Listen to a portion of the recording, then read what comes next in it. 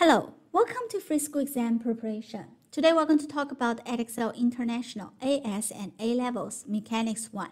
In this lecture, we're going to continue with Chapter 3, Kinematics of a Particle Moving in a Straight Line. In previous lectures, we've talked about the displacement and time graph, and also the velocity and time graph. So today we'll take a look at the acceleration and time graph. So what is acceleration? So acceleration is the change rate of velocity. Okay, so if we have a constant velocity, so that means the velocity does not change, right? So this implies the acceleration will be 0. So when we draw this on the graph, let's say we have time here, and then acceleration, which is meter, as -2. So this one will be 0, right, through all the time. Okay, so what if we have a constant acceleration? Let's say the speed keeps increasing uniformly. So in this case, the acceleration graph will be like this. And if the speed keeps decreasing uniformly, so the acceleration graph will be like this. So it is a negative number below the t-axis. Okay, so maybe we can take a look at one question.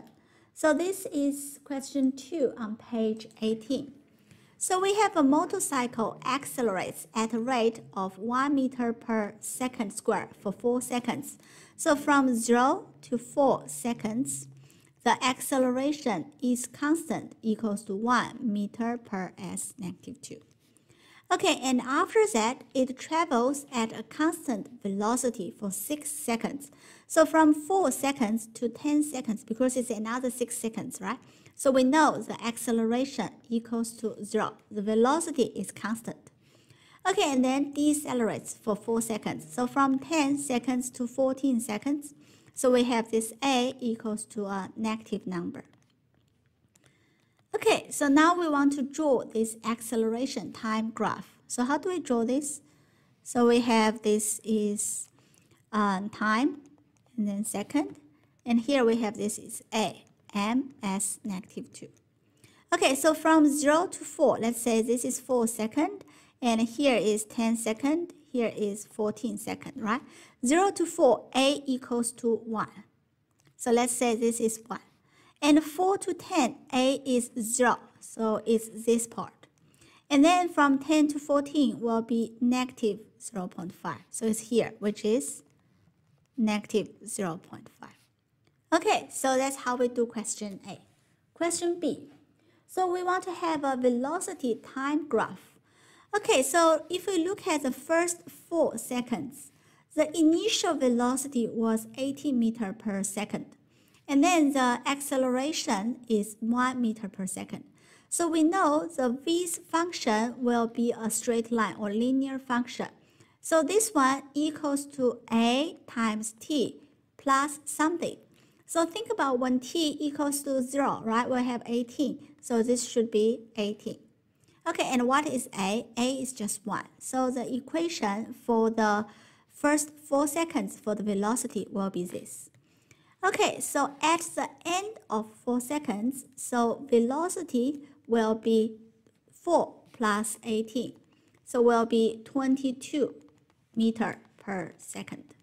Okay, so for the 4 seconds to 10 seconds, it travels at a constant velocity. So we have v equals to 22 meter per second inverse. Okay, and then we have a deceleration. So still, we are going to have a linear function for v with respect to t. And the gradient will be negative 0.5. So it will be negative 0.5 t and plus a number. We don't know what's this number, we just put h. But we know when t equals to 10, velocity equals to 22. Right? Because the initial velocity of this stage is 22. Okay, we can plug in the value. So 22 equals to negative 5 plus h. So h equals to 27. Okay, so we'll have v equals to negative 0.5t plus 27. Okay, so now we can draw the graph, right? So this will be the time. And here will be the velocity. Okay, and then it's meter per s. So initially it's t plus 18. So probably we'll call this one 4. And here maybe we can do a scaling 5, 10, 15, 20, 25, 30. Okay, so 18 somewhere around here. And at the end of the 4 seconds, it will be 22. So it's here, right? So we can say this is 22. So the velocity graph will be this straight line. And then from 4 to 10 seconds, it is parallel to the t-axis. And after that, it will drop. So how much will it drop to? So at the end of 14 seconds, so we have v equals to negative 0.5 times 14 plus 27 equals to 20. So it will drop to 20. So this will be 14 seconds. Here is 20. Okay, so that's how we draw this velocity time graph. And how about the distance traveled? So it's going down here, going down here, going down here. Why we want to do this? Because the distance traveled is the area under this velocity graph. So we separate this region into 3 different areas.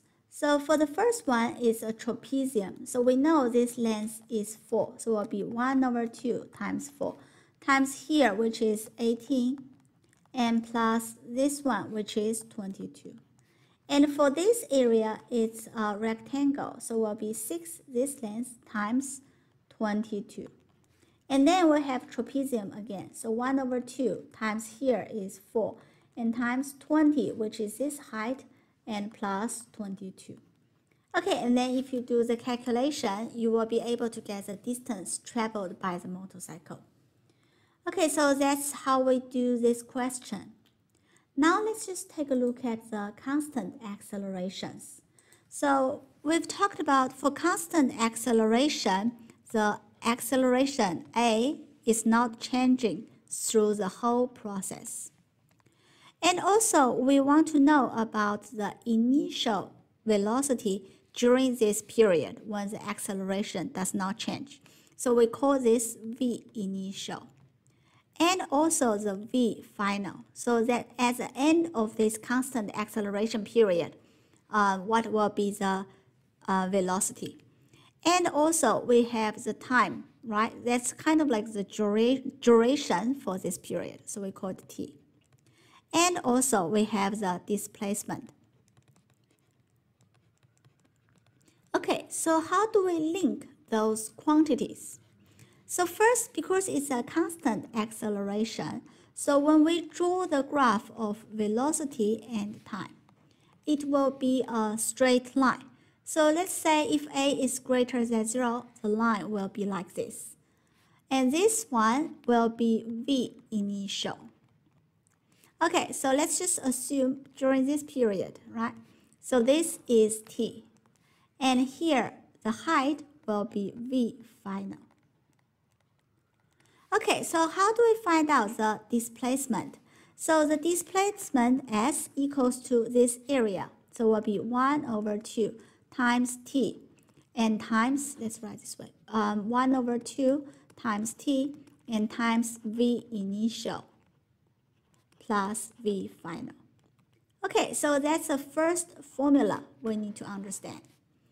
And for the second one is, what if we don't know about the final speed, but instead we know the acceleration? So let's just look at this line here, right? So we know the gradient of this line is the acceleration. So acceleration equals to, how do we find the gradient? For this point, its coordinates will be T and V final. And for this point, its coordinates are 0, V initial. So A will be V final minus V initial over T minus 0. Also, you can think about this acceleration as the average acceleration because it's constant. So it doesn't matter you calculate the gradient or you calculate the average one.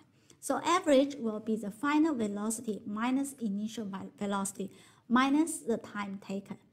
Okay, so if we don't know the V final, so we will have V final equals to V initial plus A times T. So we have displacement equals to 1 over 2 times T. And times, so here we have 2V initial and plus AT. So if we simplify this one, we'll have T times V initial and plus 1 over 2 AT squared. So that is the second formula. And also, if we don't know the time, so what can we do? Okay, so the time here can be represented as V final minus V initial over A, right? And then we can just plug in the time here. So we have S equals to 2A. And then we have V initial plus V final. And times this V final minus V initial. Okay, so this one equals to V final square minus V initial square. So we have another formula, which is V final square equals to V initial square and plus 2AS. Okay, so we've got so many formulas. Actually, I would suggest you not to remember the formula. This one is important, of course, and this one is important. And for the others, you can use those two to find out the values you need. So for example, if you say, I don't know the V final, okay, then we can use A to represent the V final and then plug into the equation, the first one here. And or if you say, I don't know about the T, okay, so you can also use A to represent T and plug into this equation here. Maybe we can take a look at some questions. So the first question is from the textbook, and it's on page 23. Question 12. Okay, so we have a cyclist travels with constant acceleration. Sorry, it's Q12. Constant acceleration equals to x meter per s negative 2. Okay, so in a straight line, from rest to 5 meters per second in 20 seconds. Okay, and then she decelerates from 5 meters per second to rest. And then we know the constant deceleration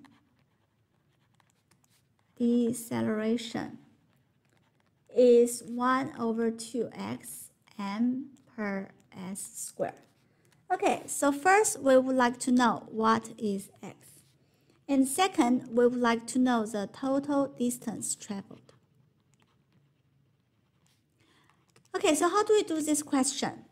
So initially, it's a constant acceleration x from rest to 5 meters per second in 20s. Okay, so we know for the first stage, right? So from 0 to 20 seconds. So the initial speed, v initial, equals to 0. So velocity equals to 0. And then we have this v final for this 20 seconds equals to 5. Okay, so the average acceleration, because it's a constant, so it doesn't matter, right? Average acceleration x equals to v final minus v initial over the time taken. So this is 1 over 4 meter per second squared. Okay, so that's the first question. And after that, we know it decelerates from 5 meters per second to rest. So will be 20 seconds, right? And 2 sometime. So we don't know what time. So let's just say it's 20 plus t second. Okay, so during this period, we'll have the V initial equals to 5 meter per second. And then V final equals to 0. And then we know the acceleration or deceleration equals to negative 1 over 2x. Okay, so we can use the formula again. So the acceleration equals to the final minus initial over the time, which is t, right? Because the duration here is t. Okay, and we know x equals to 1 over 4. So I have t equals to 5 over 1 over 8. So this is 40 seconds. Okay, now we can calculate the distance traveled. So for the first part, right? So we know the initial, we know the final, we know the time. So the distance traveled, S1, will be 1 over 2 times the initial plus final and times 20 time. So this will be 50 meters. Okay, and for this one, S2 will be 1 over 2 times the initial and plus the final and times the time. So it will be 100 meters. So in total, the distance traveled will be S1 plus S2, which is 150 meters. Okay, so maybe we can take a look at another example. Okay, so this question is question 12 on page 28. So we have a particle moving on the x-axis with constant deceleration 4 meters per second square. And time t, it passed through the origin O. So let's think about this is x-axis. And then this is the origin O. Okay, and then at time t equals to 0, p is here. And moving with a speed 40 meters per second in the positive direction. So it goes to here. And point A is on the x-axis. And this distance we know is 22.5. We want to find out the difference between the time when P passed through A. Why it passed through A twice? Because the first time it goes from the left to the right, right? So to the positive direction. And then this one, because it keeps decelerating, so it will stop somewhere here and then turn back. So we'll come back here and second time we'll reach A again. So we call the first time reaching A T1. Second time reaching A T2. Okay, so we just want to find out the difference between T1 and T2.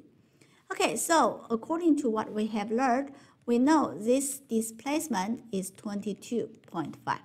So we have displacement equals to the final speed. So the velocity plus initial velocity and times the time. So it can be T1.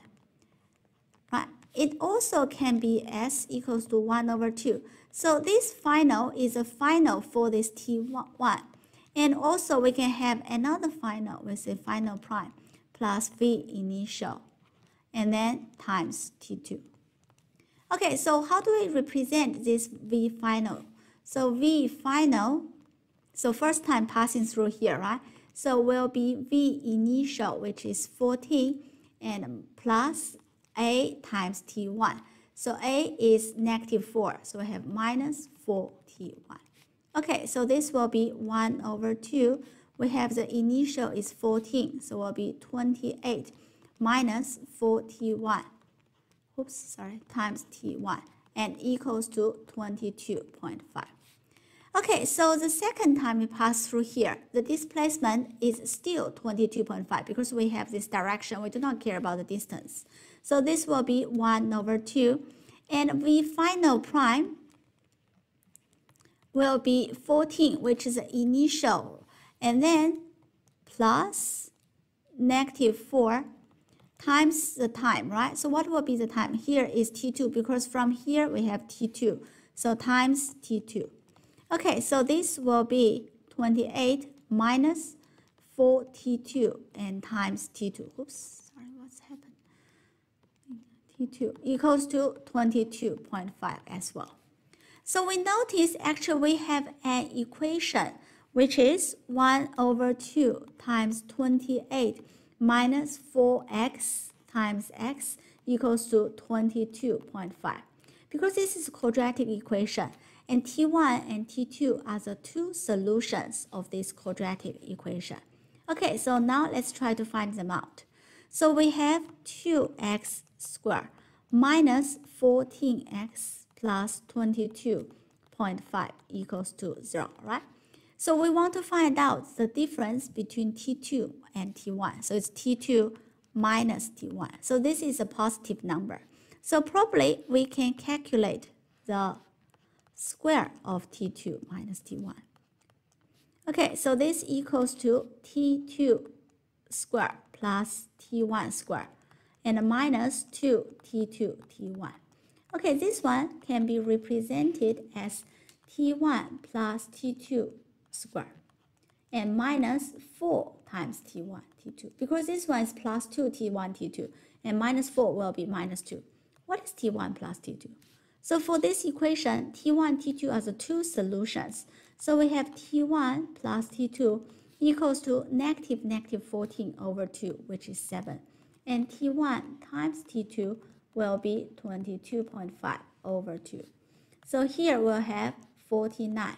And minus 4 times 22.5 will be 45. So the answer will be square root of 4, 2 seconds. Okay, so we've got the answer for the first question. And we want to know the total distance traveled by P during the interval. So how do we do this question? So we know at B, right? So the velocity will be 0. So we can do from 0 to A and to B.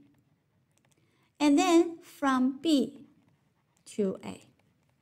Actually, we want to travel by P during the interval between this time. Sorry, we'll start with this A. So the first time is from A to B, and plus the distance from B to A. Because they are the same, so we can have 2 times the distance of A to B. So from A to B.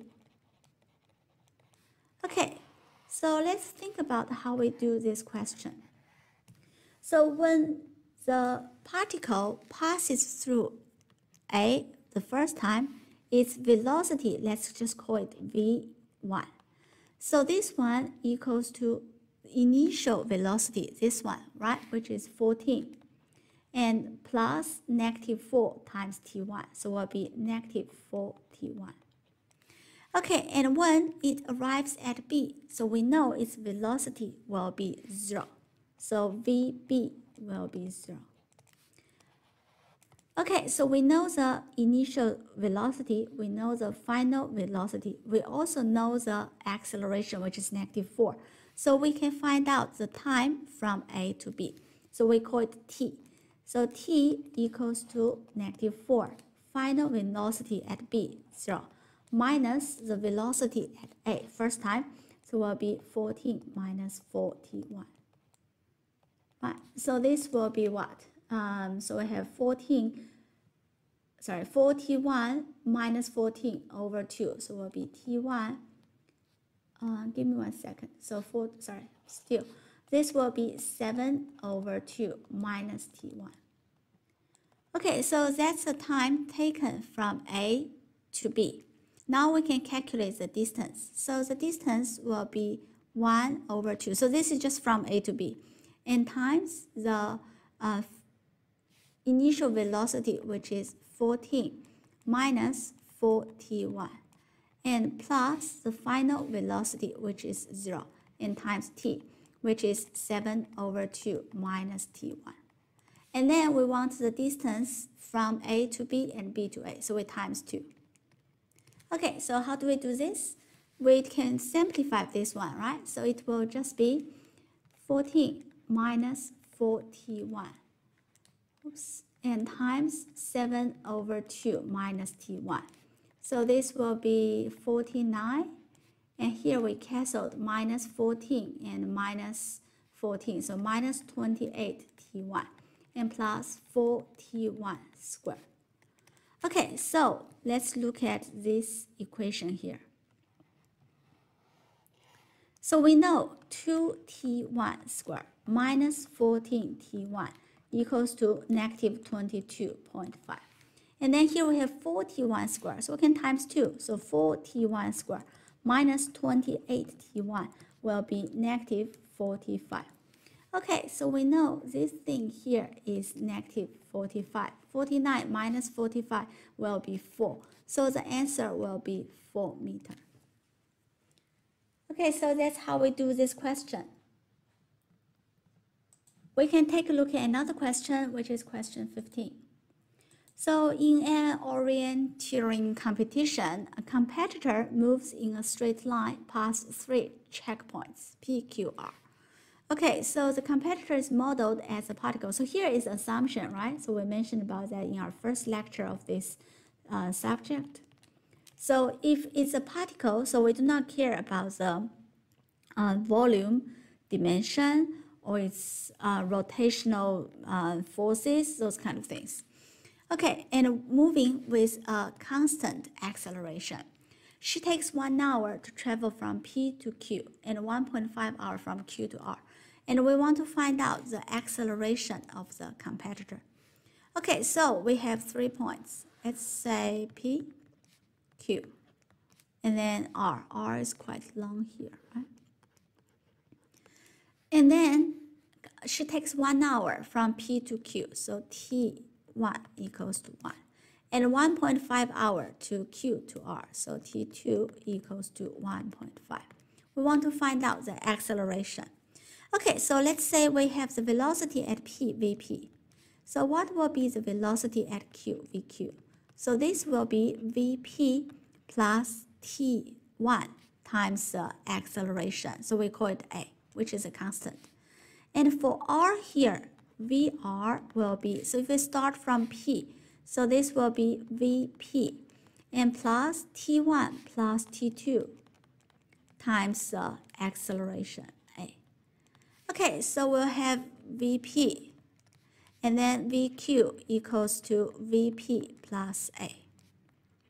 And also we have Vr equals to Vp plus 2.5A. Now we want to find out the acceleration A, right? But we don't know Vp. So here we know the distance from P to Q is 2.4. So we can use the formula. So 2.4 equals to 1 over 2 times the initial speed in this duration. So that will be Vp. And plus the final speed, which is Vq. So we have Vp plus A. And times the duration, which is 1. So this will be 1 over 2. 1 over 2. 2 Vp plus A. Okay, and then we have this from Q to R, which is 1.5. Which is 11.5.